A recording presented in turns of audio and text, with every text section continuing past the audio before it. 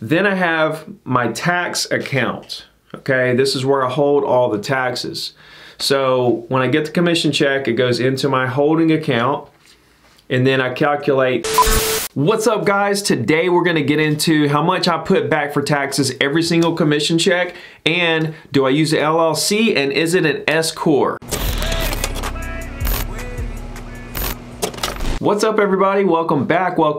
Thanks for tuning in today. I'm Ricky Carruth with Remax of Orange Beach and ZeroToDiamond.com, the only free real estate coaching program out there where we're reducing the failure rate in the real estate industry one agent at a time. That can be found at ZeroToDiamond.com. Today I want to talk about what I do with each commission check, how much I put back for taxes, do I work everything through LLC, is it LLC an S-Corp, and all that good stuff, because I get this question a whole lot. So I just want to dive right into it. Before I dive into it though, I'm going to give you guys just a second to hit that like button for me. And also, if you guys are in the Miami or Los Angeles area, I will be there in LA January 5th, Miami January 21st, speaking at events. So there'll be links in the description for you to get tickets and all that good stuff to those events, and just reach out if there's anything I can do for you there. Okay, so taxes for real estate agents. I get this question a lot. Like I said, people are asking me how much I put back.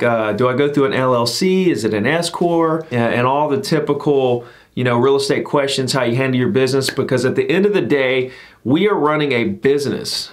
This is a real business. A lot of people get into real estate, never ran a business before. They don't realize the depth of how much of a business this really is. You don't just show up, sell a property, make money. You actually have to manage the business like it's supposed to be managed. So I did it wrong for a long time. I finally ran into a CPA that kind of started leading me in the right direction. I changed CPAs again. The next CPA even led me into a better direction than I was with the one that I thought was even leading me in a good direction in the first place. So I've made a lot of mistakes, so hopefully I can help you there. I'm not a CPA, nowhere close to a CPA. I absolutely should not be asked any CPA questions or anything like that, because to be honest with you, a lot of that is almost like a foreign language to me.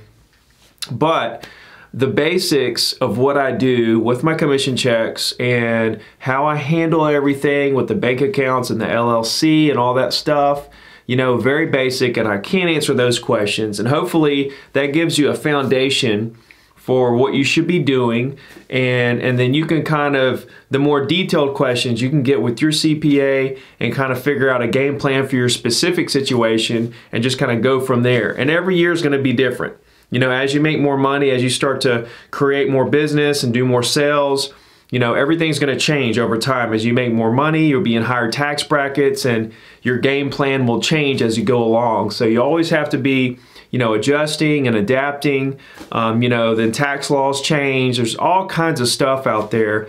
Write-offs, some years, one thing's a write-off, the next year it's not. So there's a lot of stuff. It's always changing.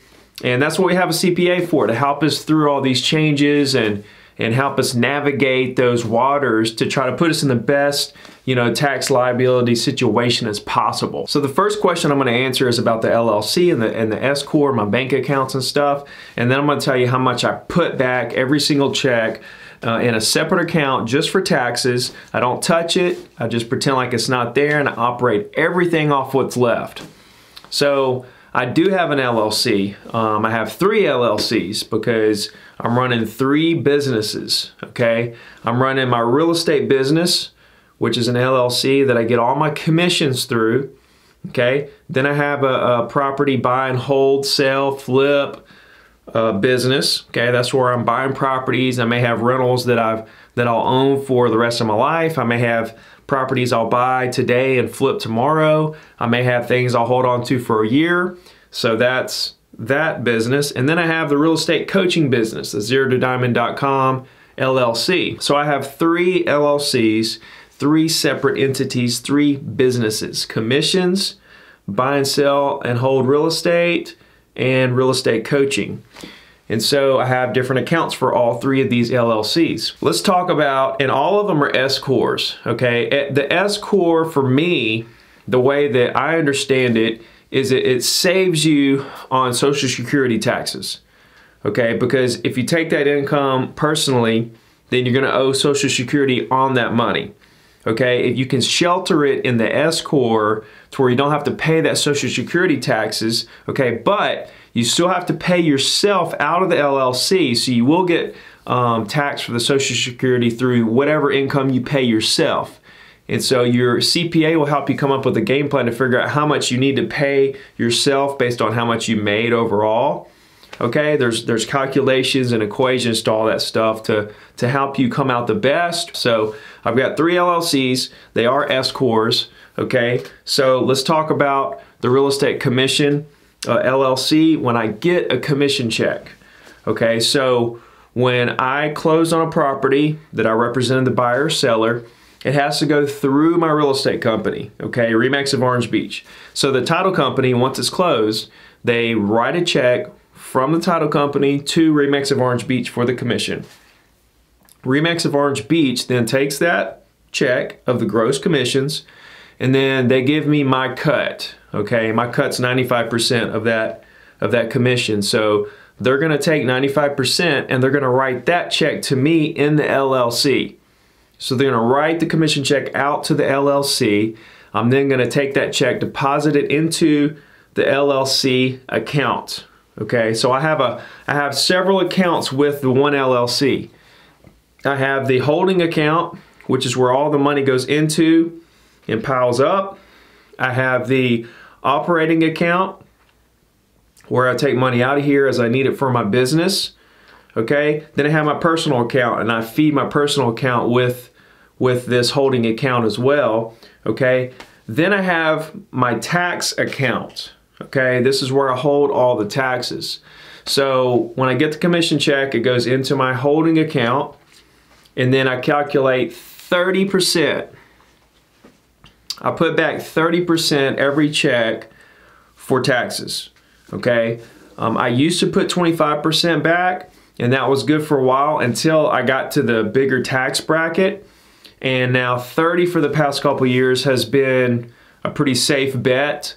I want to kind of go a little bit, higher than what it probably is. That way I have a little cushion in there. I don't want to have less and have to come out of my pocket of what I thought was operating money to pay taxes. I want all the tax money to be there for sure. And if some's left over in that account, that's fine.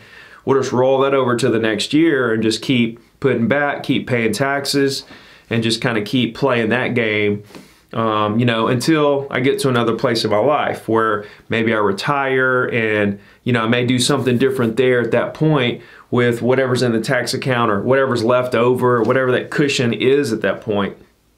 But for now, it sits in an account. It's an interest-bearing account. I do draw interest on it, and it sits there until I'm ready to pay taxes. I pay my taxes quarterly. So the year before, I get quarterly, invoices from my CPA. He estimates, it's an estimated payment based on last year's income. He gives you an estimate. He gives you 4 vouchers, actually 8, 4 for the IRS, 4 for the state. Alabama has state income taxes. So I'm gonna write a check 4 times a year to the IRS and 4 to the state of Alabama to pay those quarterly taxes. So that's kind of a breakdown of how I handle it. Every time I get a paycheck, I give 30% back. Also a side note, 1% of all my commissions goes to the Children's Miracle Network. I've been doing that for forever, for a really long time. So 1% of my gross commissions earns goes to charity. And that's about it. That's how I handle, my money when it comes in. Then I take that 70%. It starts in the holding account, and then it gets moved over into accounts as I need money. So I may need to feed my coaching business LLC, or I may need to feed my property buy, sell, and hold business, at different times if I'm buying properties and so on and so forth. So that's a breakdown of the basics of taxes for real estate agents, how I handle my business.